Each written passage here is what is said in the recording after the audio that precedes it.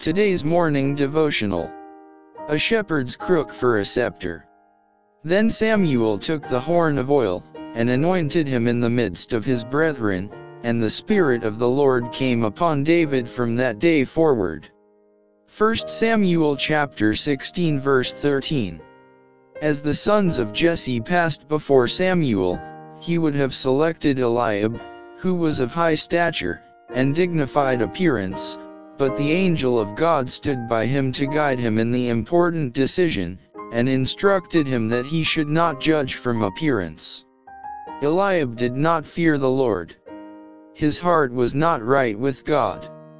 He would make a proud, exacting ruler. None were found among the sons of Jesse but David, the youngest, whose humble occupation was that of tending sheep.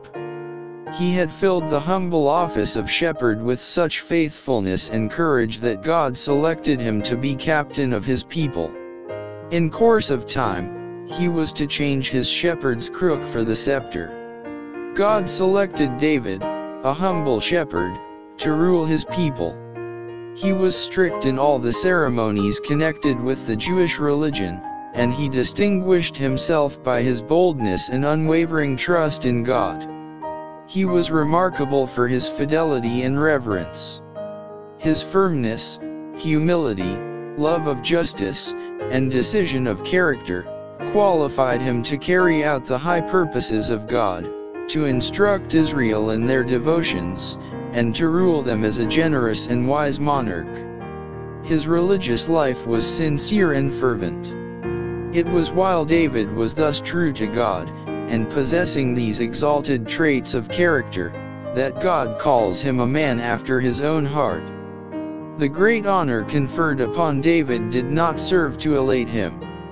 Notwithstanding the high position which he was to occupy, he quietly continued his employment, content to await the development of the Lord's plan in his own time and way. As humble and modest as before his anointing, the shepherd boy returned to the hills and watched and guarded his flocks as tenderly as ever. David, in the beauty and vigor of his young manhood, was preparing to take a high position with the noblest of the earth.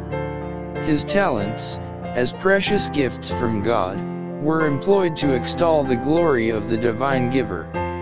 His opportunities of contemplation and meditation served to enrich him with that wisdom and piety that made him beloved of God and angels.